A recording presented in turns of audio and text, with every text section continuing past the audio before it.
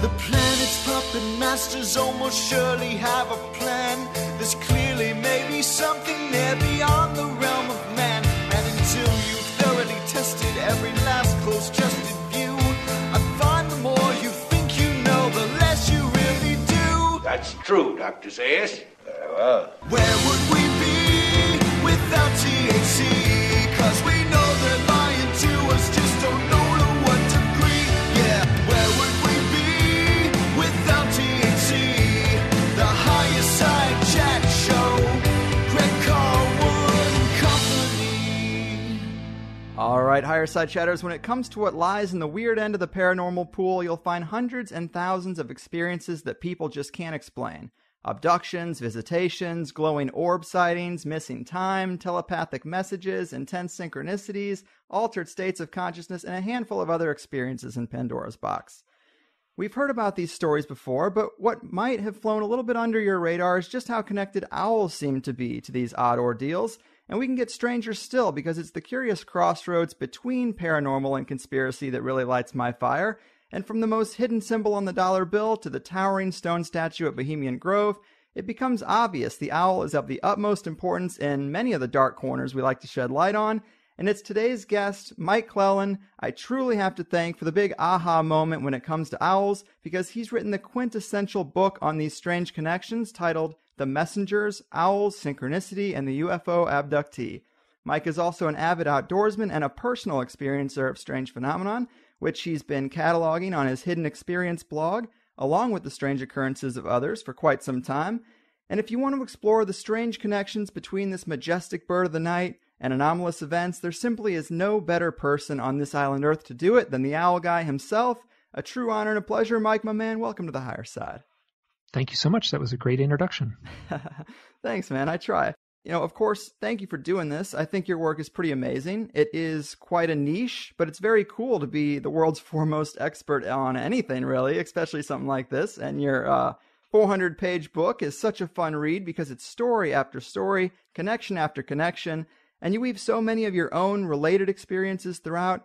It's quite a ride. But before we get into some of those early formative moments for you, broadly speaking, for people who might not be familiar with the owl's relationship to high strangeness, give us a bit of an overview. How strong is this linkage?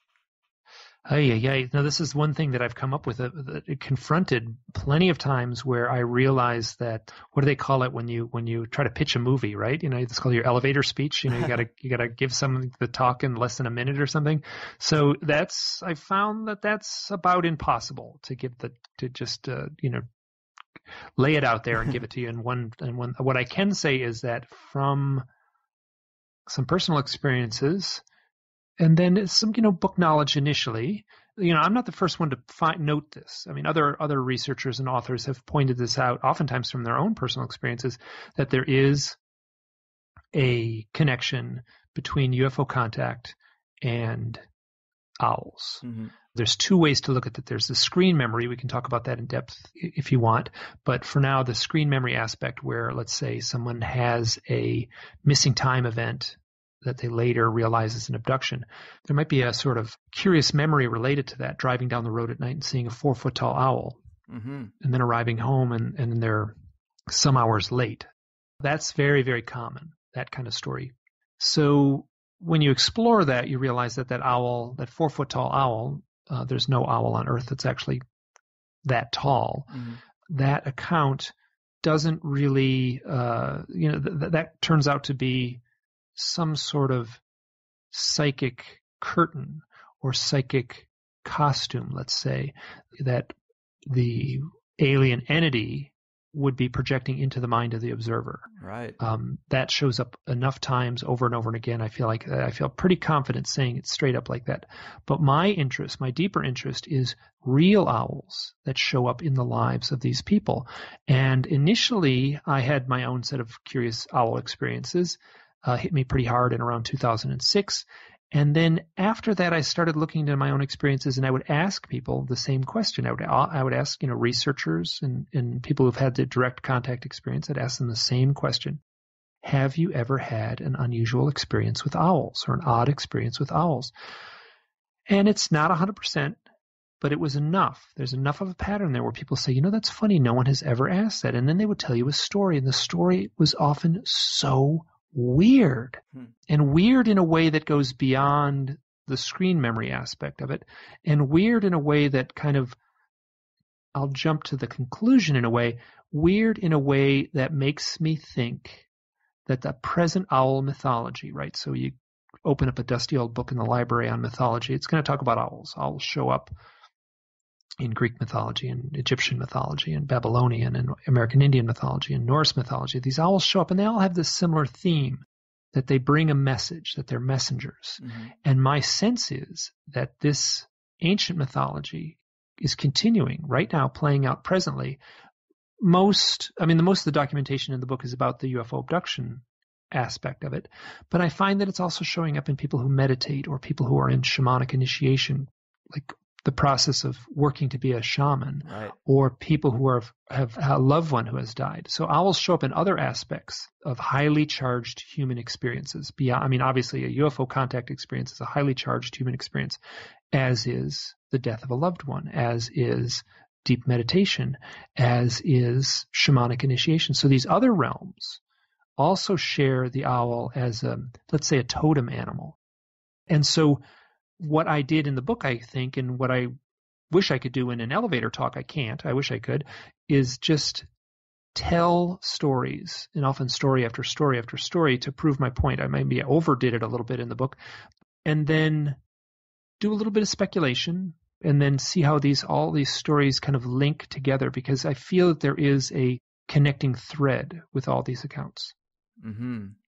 That's a pretty good summary, man. And I do think I agree that it's the totality of these instances, these tales, that really get you to think, wow, there must be a connection here, some kind of mechanism behind the abduction phenomenon, behind glowing orbs even that come up, and the owl. And it is super strange, but there isn't any other animal that is connected to this phenomenon like the owl is. Well, the deer is, I think, yeah, sure. Deer show up and I think it's funny because people sort of say, oh, what's the next book? And I'm like, well, the next book needs to be the book on deer, but I don't think I want to write it because I just haven't had I haven't had any kind of meaningful deer experiences, but people have. So there's a deer is also a mythic animal, shows up all over the place in all kinds of, it has a different symbolism. It's not as foreboding, obviously, as an owl, and a deer is not as intimidating as an owl. So there are other animals connected with this, and deer would be the 1-2 on the top of the list, and then you could go down the line and things like cats and things like that show up too. So interesting. Yeah, I've heard from your previous interviews and stuff, you mentioned deer, and it kind of surprised me. Cats I see, though. You mentioned, I think it's Oliver or Oscar the cat in the book, this cat who stayed at a hospital and could tell when people were going to die. He would spend time in their room the day before they died. I've had my cat stare at weird things in the room. I know you wrote about that too. It's weird. Animals seem to be able to see beyond the veil. At least some species of them can see beyond the veil in ways that we can't. And that's the mythology. I mean, that's absolutely the mythology. That's what owls do. They see into the darkness. They see into the nighttime. I mean, that's a fact, right? That's like, any owl biologist could tell you exactly the reasons why and how they see into the darkness.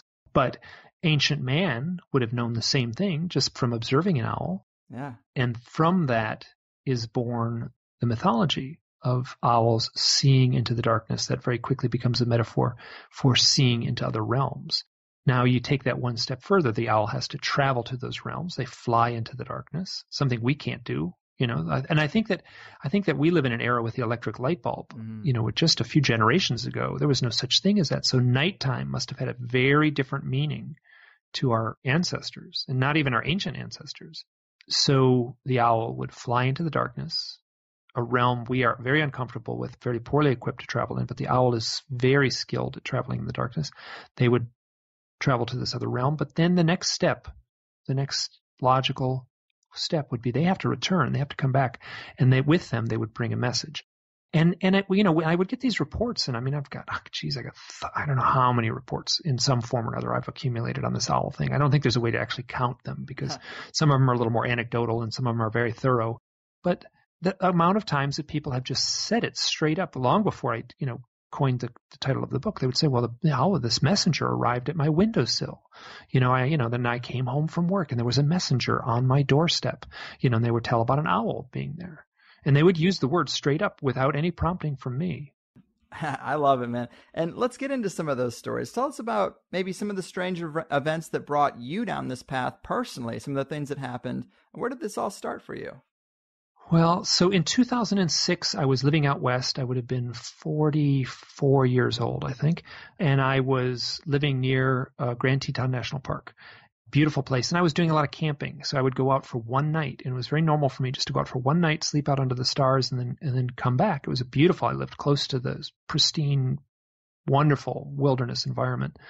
And I met a young woman, and she had been living in the area all summer long. And I said, oh, you must have been doing a lot of camping. And she said, no, I never camped once. And I was like, oh, that's terrible. Let's go. So I took her out camping for one night. And we didn't bother to bring a shelter because just the weather report and the weather patterns, there was no reason to. It would have been, it was going to be a beautiful night. So I think it was either the end of September or very early October. I think it was actually very early October of 2006. We hike into the mountains, and I taught for an outdoor school for a long time. So I'm very comfortable in this environment. So I'm sitting on a big flat rock and I'm making dinner, and she says something, and I think to myself, like, wow. This was a stranger. In a way, it's like this first date in a way, and, this complete stranger. Mm. And she says a few things, and we're talking, and I think to myself, this is really incredible. I didn't expect this. I was impressed. It was a depth to her that I didn't expect. And then at that moment, an owl flew over, and then a second owl, and then a third owl flew over. And these owls flew around us as the sun set and the moon rose, and we're in this beautiful environment. They would land on branches near us, and they would swoop down low right over us. And so these three owls just hung out with us for the next couple of hours. And the sun went down, and we laid our sleeping pads out on the ground, and we laid on the ground and looked straight up at the big starry skies. We were up high in the mountains, so the skies are astounding at that latitude and that elevation. Mm-hmm. And for just 1 second, the stars would be blotted out. It happened silently. Owls fly very quietly. And it was a really magical, powerful experience. And the next day we walked out and we were both on fire. Like, oh, that was the coolest thing ever. Like, owls, oh my gosh. So I said to her, like, listen, if I ever go camping, I'm going to give you a call. And she said, great. So 4 days later, we went camping again. So we went to a different part of the mountains and walked in, and it was a little colder this time. And it was cold enough that when it came time to go to bed, we took a shelter this time, took a little tent. And I said, let's walk up that hill and we'll generate some heat by walking uphill and watch the sunset. And we can come back down and climb in the tent, and we'll be warm, because it felt like it was a little bone chilling just to hang out.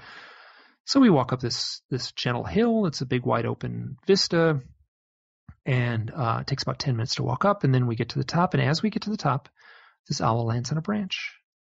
And then a second owl flies around us. And this third owl lands right at our feet. And this is the same person 4 days later, and it lasted for about 45 minutes. And this time they got really close, like astoundingly close. And these were real owls. I talked about the screen memory aspect. I was well aware of UFO reports and I'd been reading UFO books at the time. So I knew about the screen memory thing. Right in the moment, I was thinking like, oh gosh, and these are real owls. But right in the moment, I also had another thought, which was very clear. And I didn't say it then, but I'm saying it now. This voice in my head said, this has something to do with the UFOs. And I had, throughout my life, had a handful of experiences, some in my youth and some as a young adult, that certainly seemed to imply or indicate like UFO contact. I mean, the textbook stuff you would read in a book by Bud Hopkins. I had those experiences. I ignored them. I denied them. But when I saw these owls, close-up real owls, this voice in my head said, this has something to do with UFOs. In the aftermath of that, a few years later, I started an online blog. Mostly what I was writing about initially was my synchronicities, which I've had a lot of. And they make for perfect little blog posts, right? They're just kind of short. You can tell them. They got a nice little punchline, so they're perfect for a blog site. Sure. What happened was one of the first stories that I put on the site was the story I just told with this woman, Kristen, of seeing the three owls 2 times, 4 days apart in different parts of the mountains. So I wrote that up as an essay, and then I reached out to her and I called her up. She had long since moved away from the area, and I hadn't been in touch with her in a while. And I called her up and we talked on the phone, and I said, Kristen, I have to ask, what were you talking about the very first night when the very first owls appeared? And she said, oh, I remember exactly what I was talking about. I was giving my deepest, most heartfelt definition of what God meant to me. Hmm. And that took an already powerful, magical experience and just tipped it into the transcendent. And I have to say that I treated the subject differently after she told me that. Like, I recognized the power in what she was saying. And from that point on, I took the study and the documentation of this fairly seriously. So it's been going on for, that was 2009 when the blog started. So that was been 8 years now that I've been actively studying, researching this one little small corner. And I've just been astounded at the bottomless pit that it is. Right. You would think that you would just collect a few reports and write up a little, 3-page blog post and be done with it. But that's not how it played out. It has had a depth that just left me astounded. Yeah, man, it is quite a rabbit hole, and real owls are definitely interesting. But when we look at the stories in the more mystical perceived owls category, meaning visions of owls or seeing them in altered states or even these screen memories from abduction experiences you mentioned, as different as they can be, have you found any major commonalities or conditions that unite those type of strange experiences? Well, I know that people have taken, mushrooms, and there's a woman in the book, her name is Shauna Holm, and she's a shaman. She lives in out on the West Coast, and she wrote about an experience with a white owl that she encountered while under what's referred to as a heroic dose, 5 grams of mushrooms. Cheers to that. Yeah, so with more power to her. Yeah, so she had an experience, her first experience doing. Usually, when you're doing this, there comes a point when the initiate, who's working with a mentor, has to break away and do the ceremony on their own, without the tutelage or the tutor alongside. So when she did that, she said she was confronted by this huge white owl. She said she was in her bedroom. She said the entire interior of the bedroom turned to white feathers, and she saw this giant, like she described it, like 7-foot tall owl, in her room. And the owl said to her, "You are no longer woman who yearns. You are now woman who knows." And in a way, that is the transformation. That transformation from yearning to knowing. Or let's say yearning to being comfortable with the unknown. That may be a better way to put it, because I don't think anyone truly knows the core of what's truly going on with this stuff. But some people are more comfortable and can navigate the waters a little better. So her account, and I later got her on the phone. I'm like, "Listen, have you had any UFO experiences?" She said, "It's funny you should ask. I just had one recently." And she described this thing where she's lying on her back and there's this, shiny disc up in the nighttime sky, and her and her friend both see it. And they're like, "Oh my gosh, we're seeing a UFO." So when I asked her, she could honestly answer, yes, she had a UFO experience. Though I don't necessarily put her in the category of UFO abductee, but I put her in this gray category of someone who has the same transformative experience that a UFO contact would have, and also this powerful experience with owls. Now, this woman, Shauna, her account came on a Monday. And then on Tuesday, I get a follow-up account from another woman, and her name is Lori. She's just given me permission to use her real name. Her pseudonym in the book is Leslie. And she basically had the mother of all owl stories. So her account is that her son, who was about 9 years old at the time, was showing signs of like being psychic. And this is a woman who was very comfortable and at peace with her own experiences with having UFO contact. So her son is showing signs of, psychic stuff. So she sits in the backyard and says, "Well, let's play some games. Okay, let's try some dice tosses. Guess what the next dice is." And then they got a deck of cards out. Guess what the next card is going to be? And the boy was doing really well. And during this class, an owl shows up on a branch, this white owl.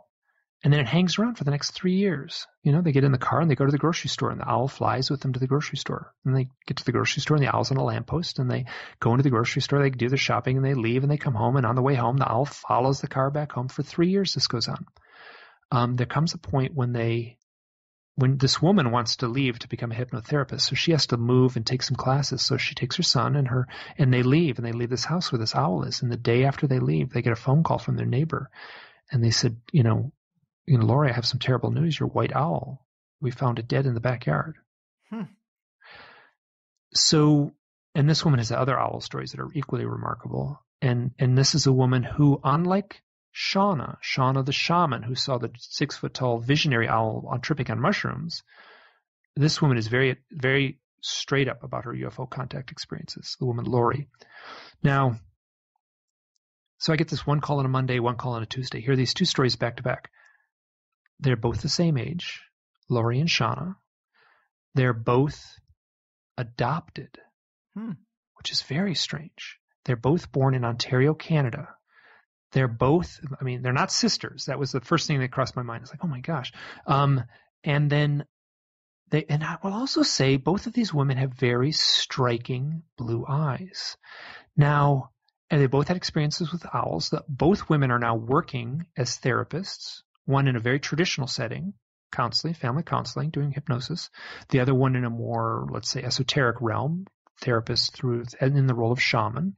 So there's a power to me. These two stories are related, not only in the details, but in the fact that they arrived within 24 hours of each other. So the title of the book is Owl Synchronicity and the UFO Abductory. So this synchronistic aspect is something that, like as I was working on the book, I felt like I was on a boat on the open ocean, right? And I was just kind of my compass was leading me wherever it wanted to lead me. Like I had no sense of direction at all where I needed to go, but I depended on this compass to lead me, in open waters where there was no markings to find my way. Mm-hmm. And so I just trusted the compass of synchronicity. And this is a perfect example. The story I just told, these two stories back to back. To me, the most important part of those two stories is their connection coming 24 hours apart. Yeah, man, that is interesting. And synchronicities, I just love how they come through layer after layer. And when you see how deep they stack up, it's got to make you wonder if something else is pulling the strings. And the similarities between those two women, that kind of reminds me of the stories I've heard where Irish people say that they can see fairies or mystical creatures that others can't because of some genetic component, which comes up in the abduction scenario too. The idea of a bloodline connection, that it's this multi-generational thing. And I don't know, but there does seem to be a certain kind of person that is more susceptible to these things in the paranormal realm. So that would be like the synchronicity prone individual. I think that's actually a term used by, there's a couple of researchers who use that same term, synchronicity. The one is Dr. Kirby Surprise, who I write about in the book at length. Yes. And the other is a researcher named Gibbs Williams. Both of these guys would be great interviews for you. Mm-hmm. And Gibbs says something similar, like a synchronicity prone personality. So there's people who are prone to these things. And I think that, there are people who are obviously prone to UFO abduction. Mm-hmm. There was a point early on in UFO research where if someone saw two UFOs, you would say, well, this is ridiculous. Statistically, it's impossible that two people would, or one person would see two UFOs. So you would take their reports and you would crumble them up and throw them in the wastebasket. But now we're finding it's exactly the opposite, where you talk to someone who's seen a UFO and you corner them a little bit and then you realize that they've seen 10. Right. So the people who are having these contact experiences, it doesn't happen just once. It's an ongoing thing. So, like synchronicities and like abduction, these things are reoccurring. I think everyone can experience a synchronicity, and I'm quite certain everyone has. I think it's the awareness. And then I would say I spoke to this wonderful woman. She's an abductee. I spoke to her at a conference, and she told this story about one synchronicity that led to another, and she was very animated. And she was actually like pulling, right? So she was standing there and she's pretending like she's pulling on a big rope, right? And she's pulling it towards her. So I follow the synchronicity and I pull on it, and it leads to this other synchronicity. And then she says, and at the end of this rope is your destiny. And I thought that was so wonderful. So so I think that if you are aware, you can trust synchronicity. You can use synchronicity like like you would use the advice of a life coach. Mm-hmm. So, yeah, poetic, man. I'm with you. I'm drinking a lot of coffee. I'm jacked up on coffee right now, so I've got the synapses are firing really well right now. Beautiful, beautiful. So I find the screen memories aspect to be just super interesting, and we talked a little bit about stories where people see UFOs and also see owls. You have stories in the book where people see orbs and then also see owls. But there seems to be some overlap in an area where people see grays that maybe turn into owls or orbs that turn into owls, or they see 4-foot owls that might be some type of screen for a gray that they're actually seeing. That's a really strange area. I mean, do you think there's some type of intelligence hiding behind the owl facade, perhaps? Well, or there's certainly an intelligence. Yeah. So here's one story. So, I mean, the typical story is the one I told earlier. Someone sees a 4-foot tall owl and then they get home and then there's missing time. And I have that story in one form or another, just so many times it would have done no good. Like we could do this whole thing. I could just tell one account after another and fill up 2 hours and then 2 more hours. But, so here, this woman, she's a young woman at the time. She's in her 40s now. At the time, she was 19 years old and she was working at a summer camp for girls. So she is walking between, like basically just between 2 parts of the camp, right? So she's like on a little path and she can hear girls in the background and she's just walking along and she comes around a corner, full daylight, full sunshine, bright meadow. She's on this little path. Standing next to the path is a gray alien, like full daylight. And she had only at that point, she recognized that she had had these contact experiences and felt that they were related to aliens. But here it was, full daylight, and she didn't. Up until then, every experience she'd ever had happened at night. So she just like is shocked, right? Yeah. And she says she doesn't. She's so shocked that she doesn't stop walking. She like feed her in like autopilot, and she just walk. So she sees this alien. The alien sees her, and then there's this telepathy that takes place in 100% of the accounts. And so she has this telepathic kind of like reverberation, like this echo chamber. And she hears this being go, owl, owl, owl, owl, owl. And she watches, boom, it morph into a 4-foot tall owl. This 4-foot tall gray being with a bald head and the big black eyes and the skinny body suddenly turns into a 4-foot tall owl. And then she watches this owl turn around and run awkwardly into the woods. Now, I also have an account in the book with deer. So here's a woman. There's a woman. She's at her house. There's a bright flash outside. She's like, that's weird. That was a strange flash. I wonder what that is. So she walks out her front door and stands on her front porch. And she looks to the side of the porch. And then standing right next to the house alongside the porch are 4 spindly gray aliens, right? The classic, just what I described before. The big head, the big black eyes, the skinny body. She looks at these aliens. They look at her. And then all of a sudden, poof, they turn into 4 deer and they begin walking backwards. And then they walk backwards around the corner. Super creepy image. So those are 2 accounts, which are rare. It's very unusual to hear those accounts. I've heard a few like that.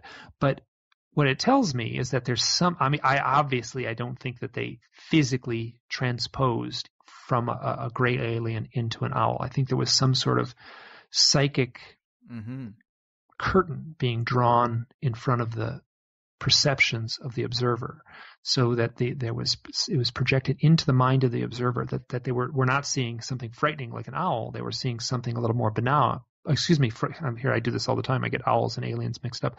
They were not seeing something frightening like an alien. Instead, they were seeing something a little more benign like a deer or an owl.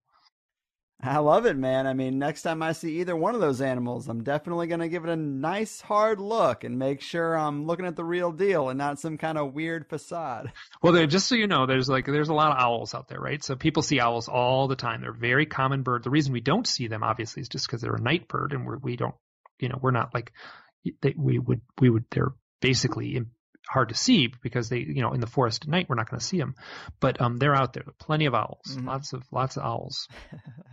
Yeah, I'll be busy then. And lots of deer too. So if you see a deer or an owl, you can go through that little checklist, but highly probable that you're seeing a real bird or a real animal. Fair enough. And you call the book the messengers, and this of course does relate heavily to the synchronicity aspect, but you did mention this trend of people who've gotten these literal messages telepathically in their encounters. Many in the book seem quite personal or kind of cryptic, but is there a common theme among the messages that might give us clues into what or why this is happening? Any kind of agenda behind it? Well, it sounds like something Yoda would say to Luke Skywalker in a way.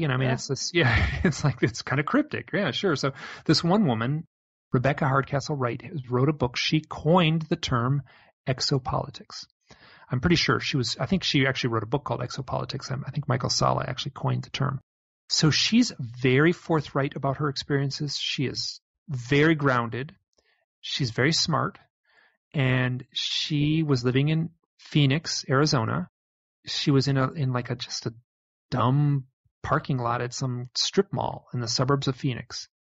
She looks up on a light post in the parking lot, and there's an owl, full daylight, huge owl standing up there. She looks up at this owl, and she gets this telepathic voice in her mind that says, "You are not who you seem to be."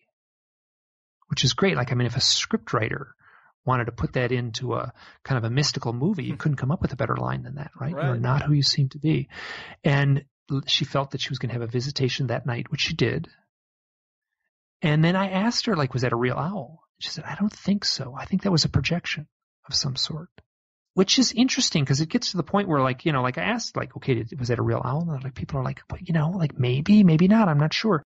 So there's no easy answers for any of these things, but there's one example of someone who got a very cryptic, one-line message. And then I have another person who had a long conversation with an owl in the woods, and I would have to refer to my notes to actually describe what that whole conversation was. But the gist of it was exactly the same. Was I think the initial line was she asked the owl, right? So she walks into the woods and she's on a hike, and she felt strongly that she was going to meet an alien that day.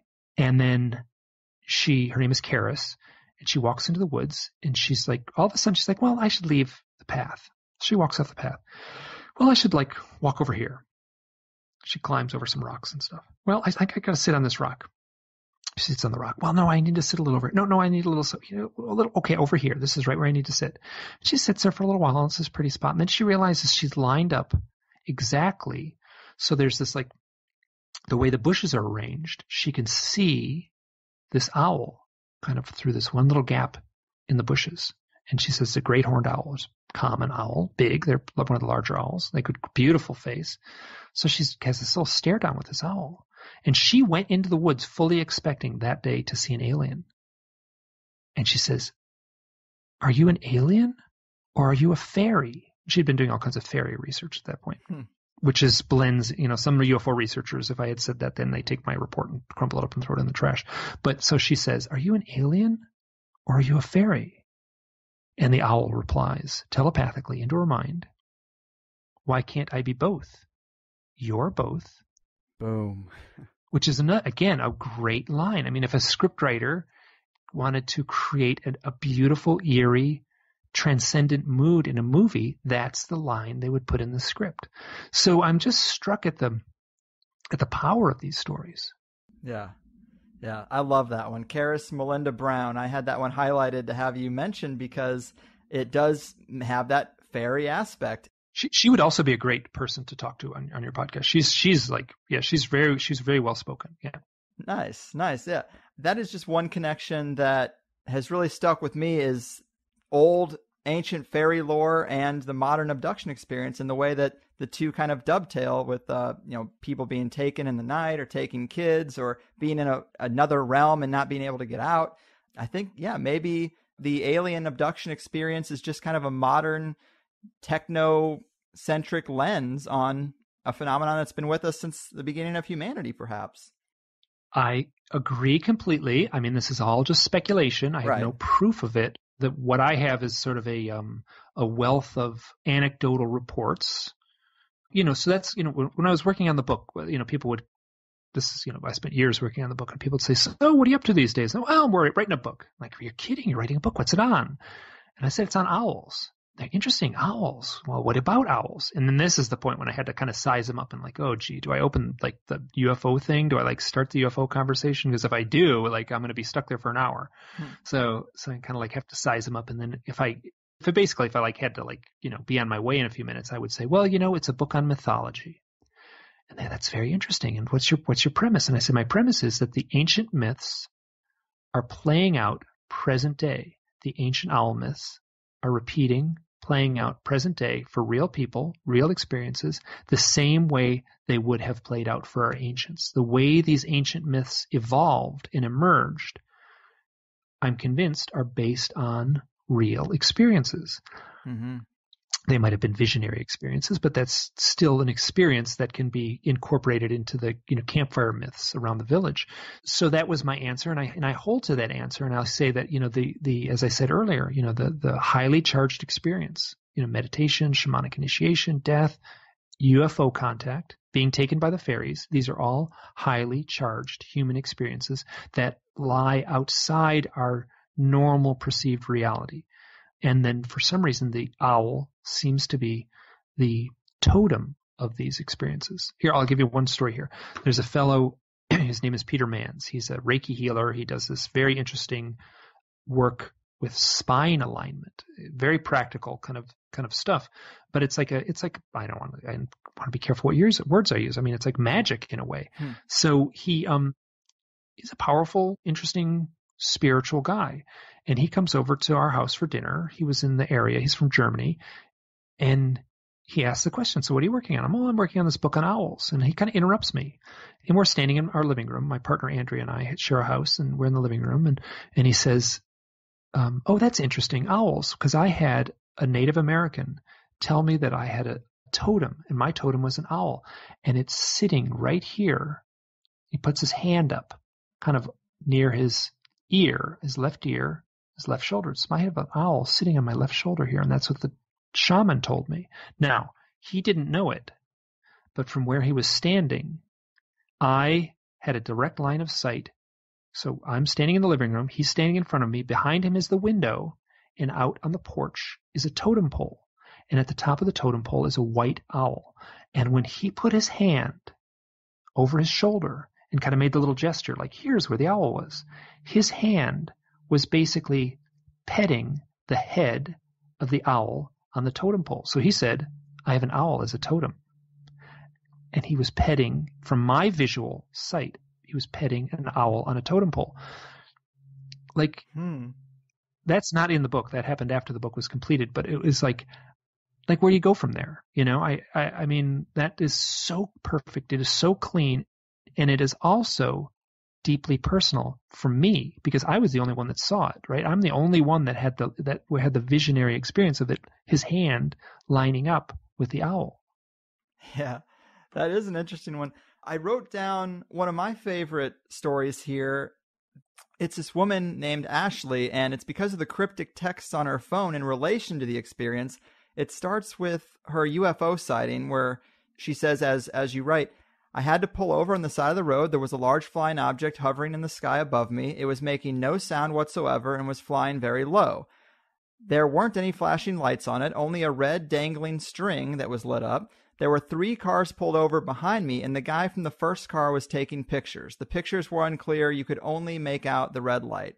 After seeing this UFO, I started noticing some weird things. I started having encounters with owls. Why owls? I have no idea. She also started having strange dreams with both owls and UFOs together. Along with that, she wrote about an odd experience with her mobile phone. 2 weeks ago, I woke up to a text from my boyfriend that said, "What the hell are you talking about?"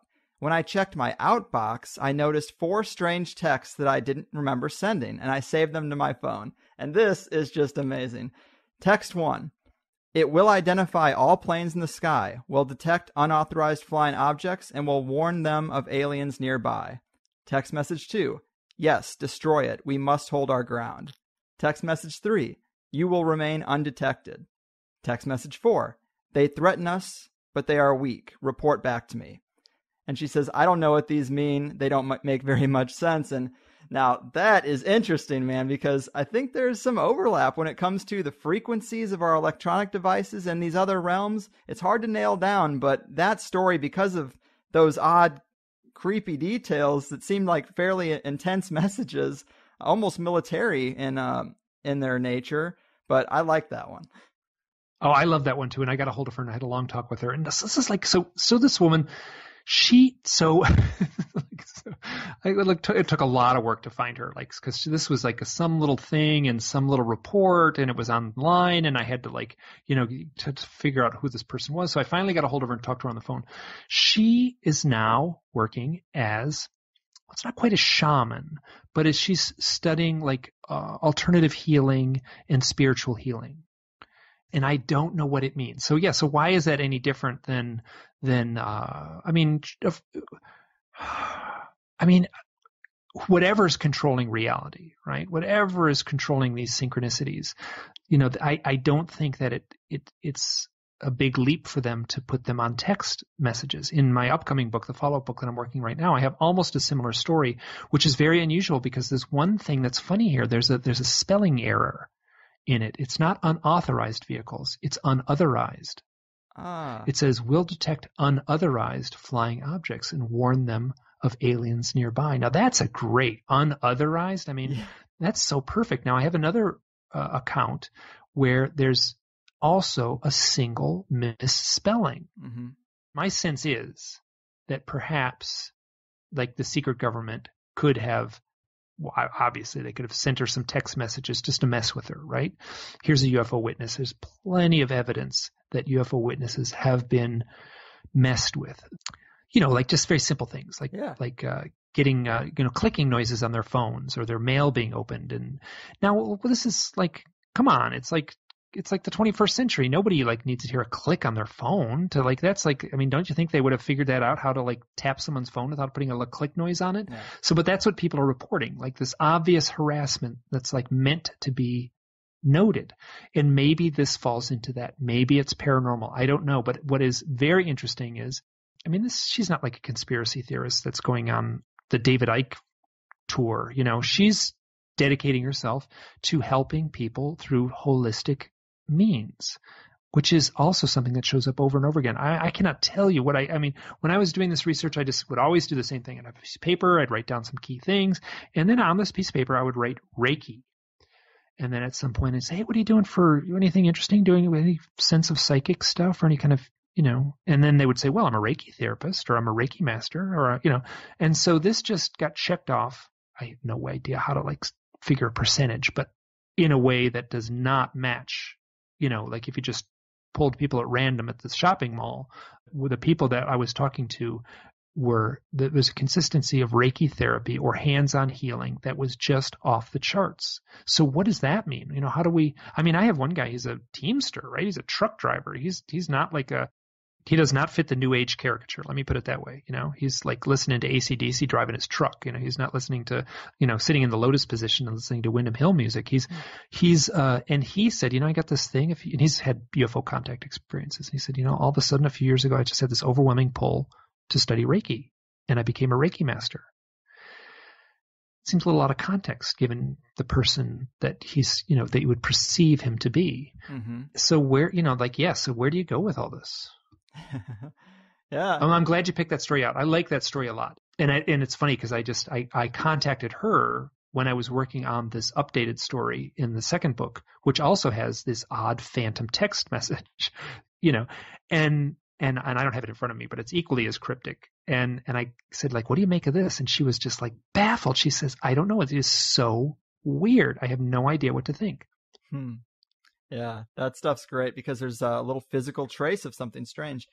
So this relationship between these experiences and shamanism that we've been talking about, I wrote down a quote that you have in the book from an author, Joe Lewells, I believe. Joel Lewells, yeah, he'd be another person be great for you to talk to. Yeah.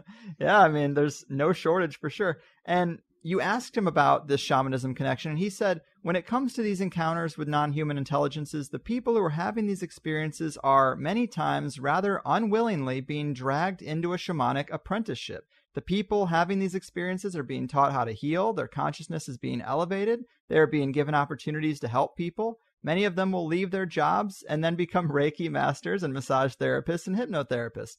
All of these can be seen as forms of shamanic activity. We need shamans, and if society doesn't provide it, the universe will. And that is so poetic, and it really sums up. Oh, I actually got chills just reading that just now. I literally got the chills. It's great. It is definitely a great little paragraph that sums up, this whole realm. And I'll say it sums up the whole realm of let's say the tone or the fabric of the Owl book. Mm-hmm. There's plenty of people out there who have had dark, frightening, negative experiences that they see as traumatic and haven't gone down that road that Joe Lewells says. But I'm saying that there's a percentage, I don't know what it is, but it's a large enough percentage of people who have had these contact experiences who then go down this road of helping people. And you are totally right. And that is what I was going to ask you, is that, is there a counterpoint, an owl-centric counterpoint to maybe those more nefarious medical-style abductions in any way? Oh, like a totem animal. That's a great question, and I don't think I have an answer for that. In a way, this, I struggle so much with this. The woman who saw the gray alien along the side of the path, and then watched it turn into an owl. She and I have had long conversations, and there's this kind of, which I think is a little bit dangerous, and I'm cautious to go down this road where people will say, like, it's the energy you bring to it, right? So if you have a negative experience, it's because you have negative thoughts. You're bringing your own negativity into the experience, and it's framing your experience to be that. So if you have wonderful, blissful thoughts, then you'll have these, wonderful angelic experiences. That's a little naive to me, and I think it puts a lot of, like, and just on a straight, like, blaming the person for their bad experience. I mean, I don't want to go down that road, Yeah. Then this woman who I mentioned earlier, she basically, we had this conversation. She said, and she summed it up best, like, some people are just shit out of luck and they get the crappy experience. And I don't know why some people get the blissful experience and some people get the crappy. Some people get both. And there's a sense that the experiences themselves, I'm cautious to say this because this is almost like yearning. This is what I want it to be, but I certainly could cherry pick the evidence to make it seem like this. Is that people start having dark, frightening experiences somewhere along the way?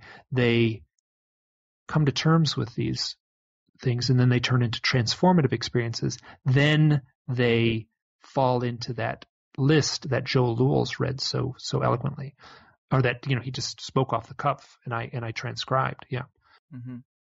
Yeah. I mean, I'd like that to be the case, but I don't know. Some experiences that I've heard about, I'm sure you've heard about, obviously just as many as me, probably way, way more than me, but some of them seem pretty objectively negative when you're talking about burning needles being put in people's eyes and these kind of things, that they do experience some type of pain. Maybe there is a positive altruistic motive behind that. I mean, some medical procedures are going to be painful, even though there's a positive end result. But and also I'll say, so the if you want to if you want to go have a visionary experience and you're living out in the reservation in South Dakota, you go off into the plains and you take eagle talons and put them through the skin of your nipples on your chest, and you have your village members, haul you up and suspend you like that until you break free and drop to the ground again. I mean, that's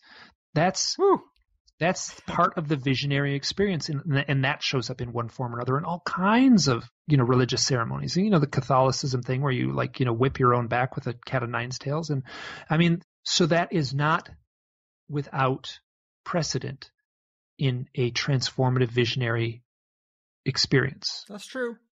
So yes. So is it, are people physically getting needles put into their eyes? There very well could be. I've certainly read plenty of accounts of that. Is it some sort of visionary experience? Is it just as symbolic as the 4-foot-tall owl on the side of the road? Is something else happening? So I don't have an answer to these questions, but it is, to me, worth wrestling with. Mm-hmm. Right. Yeah. We're not going to get to a lot of conclusions today, but it's still quite fun. In terms of just the proximity of real owls to orbs and UFOs, one curiosity, you do mention it early in the book, and it seems like you kind of evolve from it, but might there be some type of energy or frequency that we don't recognize that relates to spiritual or alien experiences that owls can sense or are attracted to? Yeah, so is the UFO, right? So the UFO has all kinds of odd things that take place, right? So, UFOs are oddly silent. They not only do they not make noise, they suck any available noise out of the environment. So it's not, when people say oh, this UFO flew over my head and it was quiet, they don't say it's quiet. They'll hammer it home and say the crickets stopped, the crunching of leaves stopped, the wind in the trees stopped. It was weirdly silent. The UFO flies past, in it, and the sound returns. Now that's very common. So as like we could sit at with a material scientist who does, work with magnets or something like that. And we could then postulate like, oh, let's say the operating system of the flying saucer is using some advanced technology that distorts the fabric of sound or the fabric of reality in some subtle way that we perceive as silence. Now, if there's any animal on Earth that is attuned to have amazing hearing, owls have amazing eyesight, but their hearing is actually considered much better than their eyesight. So they can see into the dark, and they can hear a mouse, rustling around on the forest floor a half a mile away. So we're talking about an animal that's, that can fly at night through the trees. They are uniquely attuned to perhaps hearing or sensing or seeing whatever it is that makes these UFOs fly around. My cat, in the book I referenced, my cat, sits near the heater, right? So here's a physical machine. It has a measurable output, like warm air comes out of a little vent. My cat has a behavior. It seeks that out and sits near it. Is there something as simple as that going on with the owls? Is the UFO just a glorified dog whistle that attracts the owls? So that's one way to look at it. Now that's a wonderful avenue of speculation, and I think I exhausted in the book, but there's more to it because it just gets so mysterious, and it just gets so like laden with symbology and sort of archetypal overlays at a certain point. Perhaps that might be partially true. My sense is it's less that I think that the grand chess player of reality is setting that owl in place near the abductee the same way that I would set a pawn on a different square. That would just be one move in the game. The pawn would then be set alongside the bishop, let's say. That's my sense, is that somehow the fabric of reality is being, manipulated is the wrong term. It's being stage managed the same way you would do it for a theatrical play. And these characters are making their appearance and then stepping off the stage. Mm-hmm. So the owl would make an appearance. You would have there's an archetypal power to these owls, and then they're imbued with some sort of subconscious energy. Now I'm getting way out on a limb here. But I feel they're being like an archetype is like like there are archetypal things. The hero, Luke Skywalker, is an archetype. An owl is an archetype. It is imbued with some deeper meaning, and that we can sense it almost on a cellular level, like, within our deeper consciousness. And so it brings with it a deeper meaning. So an owl landing on a branch happens all the time in the forest. If it happens at a certain point in a certain person's life, at a certain key moment, that's imbued with something more powerful. How it happens, why it happens is all just speculation, but it certainly does seem to happen. Yeah, and if we want to really ramp the weird up to 11, I've had a lot of guests talk about the idea that we're in some type of simulated environment, or just an environment that is being heavily monitored from a higher level with these absolutely. abductions and all this stuff.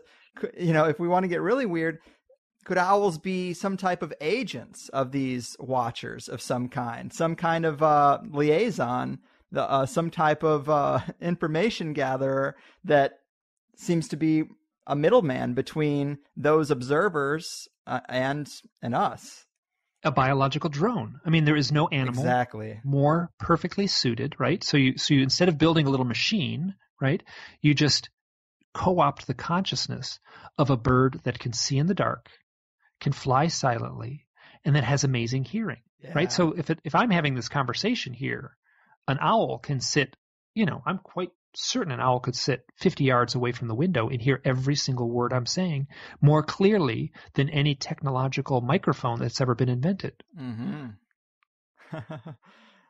Now we're talking, man, because when you get into the aspect that grays seem to morph into these things on occasion, or even orbs, now that sounds like some type of biological technology. Yeah, and do I have a story of an orb morphing into an owl in the book anywhere? I don't know if I do. Maybe not specifically, but in the proximity. So I thought that perhaps there was some overlap. Okay, because I do have a great story of this young guy from New Zealand, and he had been recording. This is another thing that shows up. Just people like, I've got all this footage of UFOs. Nobody wants to pay any attention. I've just got one, so he's been collecting all this video footage of orbs. And he actually, I have the quote directly in the book. I'm going to do it, paraphrase it from my head. Mm-hmm. So he sees this beautiful orbs, goes in the house, documents it right away, sits down at the computer. He sent me a long list of his documentation. It's pretty dry, right? 7:30 p.m., on this night, northeast direction, I saw this orb. This documentation says something like, why is this happening? What does this mean? Why me? These big, profound questions. There must be a more important reason behind this. So he asks these questions, and then he walks back outside, and there's an orb hovering above a power line. So he's looking up at this, and he realizes there's an owl on the power line. So he's looking at the owl, and the owl's looking at the orb, and then they're all it seems like all three are kind of checking each other out. The owl's checking him out, the owl's checking the orb out, the orb is kind of, seems to be very aware of this whole thing. So the important part of that is that there was an internal questioning, why me? What does it all mean? Yeah. And then in a way, an answer is the wrong way to put it, because it's certainly not an answer, but he has a follow-up experience a minute later, less than a minute later, of an owl and an orb together. An owl, the symbolic totem of these, I don't state it clearly in the book, and it's interesting because I almost feel like I've come to a deeper genesis in the year that the book has been out, where the owl, I feel, is the totem animal of the transformational process. And it's not an easy transformation. Some transformations are easy, right? You just become an adult, right? And there's things that happen along the way, and maybe it's a struggle, but so that transformation just happens naturally. The transformational process of a more profound and spiritual process or transformation that takes place. And I feel that the owl is the totem of that process, of that transformational process. Yeah, I can totally see that after getting through the book and all the stories that are in it. But man, great time talking to you, Mike. You really have secured yourself as the king of owl weirdness. Well, it's actually been, it's funny because I haven't said this before, because you're not the first person. And I said, I did not pick this. It picked me. Mm-hmm. So, yeah. Well, before we go, please remind the people where they can get your book, follow up on your blog, or contact you with any of their own related stories. I'm easy to find. You can just Google my name, Mike Clelland Owls. I am not only the first thing that comes up, I'm like the first 10 things that comes up. Oh, excuse me, I'll rephrase that. You can just Google UFOs and owls, and I'm the first 10 or so things that come up on that list. My blog is hiddenexperience.blogspot.com. You can just Google my name and Hidden Experience, and it'll come right up. From there, you can get the book. The book's available on Amazon. It has been selling remarkably well, given that it's kind of a niche, markety little esoteric thing. And it's also kind of an intimidating book. I made a terrible mistake in a way by making such a thick book, because it's a little intimidating to hold in your hand. I worked hard to make the writing engaging, and so it zips along. But at the same time, I really couldn't figure out what to pull out. So the book is available, and either of those places, you can Google my name or Google owls and UFOs. It'll come up. Very cool. Well, I had a great time. Hopefully we can do it again in the future. Any other strange subjects on your horizon? You mentioned you were working on a follow-up book, I believe, right? Well, the follow-up book is again on owls. So the follow-up book is the longer, more complex stories that I just simply could not fit into the first book. I had a collection of them, and they are I've got a lot of them. So I've got about 16. The book should read as like a book of short stories. It'll probably be a little bit under 200 pages, so a much more modest book than this big fat book here on my desk in front of me now. And that will just be called Stories from the Messengers, and it'll be a companion to this. So they'll should sit on the shelf side by side as a nice, tidy couple. So if you've read one, the next one should be keep your interest. And I think it'll be a standalone book where you don't really need to read the thick one in order to read the thin one. Nice. Well, I look forward to that, and definitely thanks for talking to me today. I couldn't have done it without you, and take care, my good man. Thank you so much. This was great. You got it. All right, people. Mike Clelland, closing out the month of January. I think he covers some interesting ground, right? Owls are one of the most fascinating animals, and association with shamanism and aliens seems to be pretty established. And I just think it's a good return to the paranormal side of the coin. THC has been pretty political lately. The whole world has, really, and it's good to take a little bit of a breather.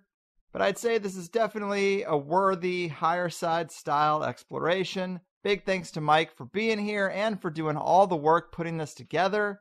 I don't have too much to add here, but of course, if you liked the first hour, the Plus show got into conspiratorial angles, Bohemian Grove, the hidden owl symbol on the dollar bill, connections to Athena, told, of course, some more great owl-related stories, and Chris Knowles, actually, that we all know and love. He makes an appearance in Mike's book with his own connections to the material. We got into the trickster elements at play, and one of my favorite parts, we got into Bill Hicks' UFO sighting. Mike spoke to his friend Kevin Booth at length in person, so we got to hear a pretty close to first-hand account of a shared UFO experience with Bill Hicks. We talked about the connection with mushrooms, sacred spaces and crop circles, charged areas, and the owl. And of course, my own owl-related syncs when preparing for this interview. So, a lot of good stuff. Sign up for Plus if you're interested in the second hour of this interview and all the interviews that I do here. If anyone out there has owl stories of their own, I'm sure Mike would love to hear them if he hasn't been burnt out already. But the world is a weird place. What can I say? I've done what I can. Your move, aliens, orbs, and owls. Whatever you are, your fucking move. Woke up this morning with light in my eyes, and then realized it was dark outside. It was light coming down from the sky. I don't know who or why. Must be those strangers that come every night, whose saucer-shaped light put people uptight. Leave blue-green footprints that glow in the dark. I hope they get home alright. Hey, Mr. Spaceman, won't you please take me along? I won't do anything wrong. Hey, Mr. Spaceman, won't you please take me along the high side? Woke up this morning, I was feeling quite weird. I had flies in my beard, my toothpaste was smeared. I opened my window, they'd written my name, said, so long, we'll see you again.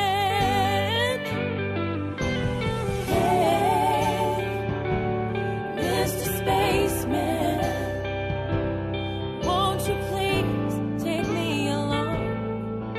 I won't do anything wrong. Hey, Mr. Spaceman, won't you please take me along the high side? Hey, Mr. Spaceman, won't you please take me along? I won't do anything wrong. Hey, Mr. Spaceman, won't you please take me along the high side? Won't you please take me along the high side?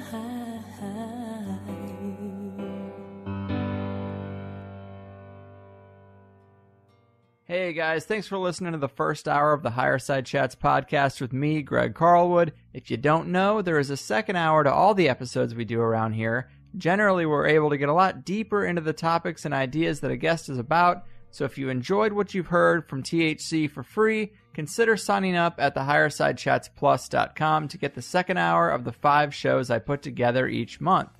I never really wanted to be a paid subscriber podcast, but I really hate the idea of spending airtime promoting some product that's completely unrelated and telling you the best way to support the show is to buy an audiobook or new underwear by mail or something crazy like that. So instead, if you like the show, double your time with it for $5 a month and let's cut out all the other shit. It's half the price of a movie ticket and you get at least an extra 5 hours of show a month. Collectively, it keeps us stable and it frees me from wasting your time with anything but the show you came to listen to.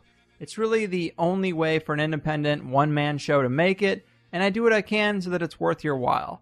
Since we started this, I've always tried to use the subscriptions to improve the podcast and make signups more advantageous. It started with just a second hour for the main show, but now we've got a nice forum going where people can get deeper in conversation about the episodes with other listeners, submit a candidate in the guest request thread, or share their own personal projects to get out of the soul-crushing 9-to-5 cog-in-the-wheel life on the entrepreneurs thread.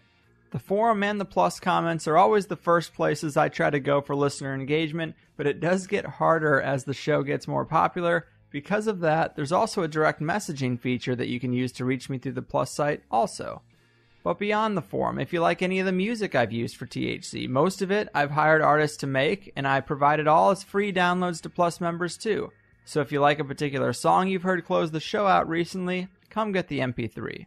I should also mention that if you don't like the idea of paying $5 recurring every month, I get that. You can buy 3 months, 6 months, or a year up front and just be done with it.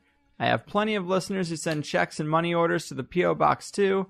I try to make it as easy for people as I can, and you can read more about it on the sign-up page. Also, be sure to check out the FAQ help page on the Plus site if you have any questions or concerns about how to listen to a password-protected show on your devices. I've highlighted a lot of great solutions, and one of those would be the iPhone app that just recently hit the Apple App Store. A super kind and talented listener made it for us, and you can use it to stream or download either the free or the Plus show. If you're on Android, I'd use Pocket Casts or Podcast Addict and subscribe to the feed manually that way. I also try to throw in occasional bonus shows or Q&A shows, and I've got a few other weird ideas I might get to try out soon, but I give you all I can for $5, and I hope you'll at least give it a shot if you've listened to a few free shows and you find them unique or valuable. I know there's a lot of podcasts out there, and I'm just one of them. But if you have any questions, concerns, or comments about any of this, please get in touch with us at the HighersideChatsTeam@gmail.com. I also wanted to plug the Higherside newsletter I'm going to be putting out, totally free for anyone who wants to sign up at the main internet website for the show, the HighersideChats.com. You can also get on that email list through the Higherside Chats Facebook page. There's a button there as well. But the reason I'm doing this is because I get tons and tons of emails after a show goes up asking me about how I feel about a particular guest or topic, and the wrap-up isn't always the best place to do that, especially if I have anything negative to say. Sometimes the dust needs to settle. Sometimes I need to hear feedback from you guys first. There are a lot of factors, but I usually have something to communicate to you, and I just don't get to do it. So on the first of the month, I plan to send out a little newsletter with my thoughts about the 5 shows the previous month, and talk to you about anything else that's on my mind or that's going on. And what's probably most enticing is that I'm going to give you some insight into at least one guest I have coming up in the month, which people have been begging for some posted schedule for a long time. I personally think I'd like the surprise. But sign up for the Higherside newsletter. It's free. It comes out on the first of the month, and I won't waste your time with any other emails. And that's it. I appreciate you listening. I try to give alternative ideas and guests a fair shake on a high-quality podcast, expose some deep-level conspiracies without the yelling, and I hope to offer some inspiration that even though the system relentlessly suggests you should follow their blueprint to mediocrity, you can do your own thing and live a much happier life despite all the negativity in the world. So go ahead and treat yourself. Isn't it about time?